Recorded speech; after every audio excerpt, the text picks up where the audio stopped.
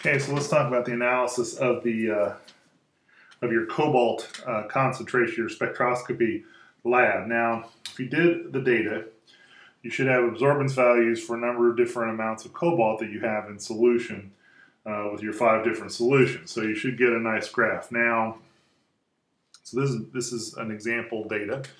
Now, what this has on the x-axis is the grams of cobalt in solution in the 25 ml solution versus absorbance. Okay, so you should have a graph like this, but I will tell you that depending on your instructor, this could be significantly different. This is what they use in the lab manual, but I think you could also, for instance, use molarity, which is what I would prefer, where you have moles of cobalt per liter down here instead. So this could change depending on the instructor. So you need to make sure you know what your instructor wants you to do. Okay, if this were molarity, you'd have to divide this number, molarity would be grams of cobalt in solution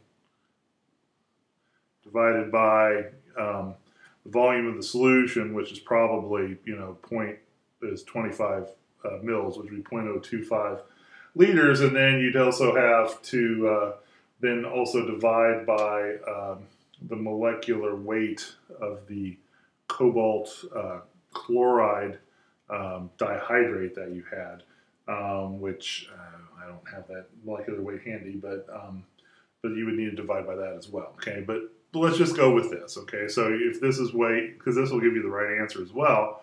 But again, make sure you know what your instructor wants. So you got a line, you should have the equation to the line, and you should have r squared.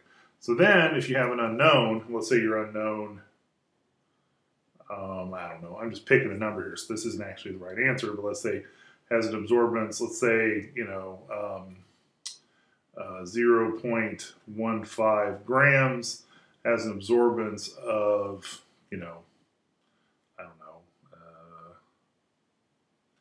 something like, let's say, 0.3.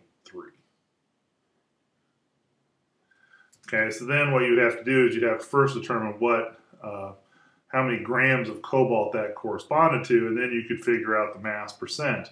Okay, so if you had 0.3, so that would be the y, so you would just substitute 0.3 in for this, solve for x. Okay, then x would give you the grams of cobalt, and so then the mass percent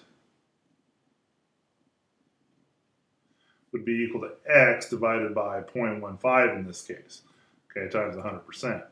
Okay, and then you should be able to calculate the theoretical mass percent for the various potential hydrate salts of the cobalt nitrate and figure that out. So I think it's not too hard a calculation, but again, it really depends on how much manipulation you have to do on this x-axis.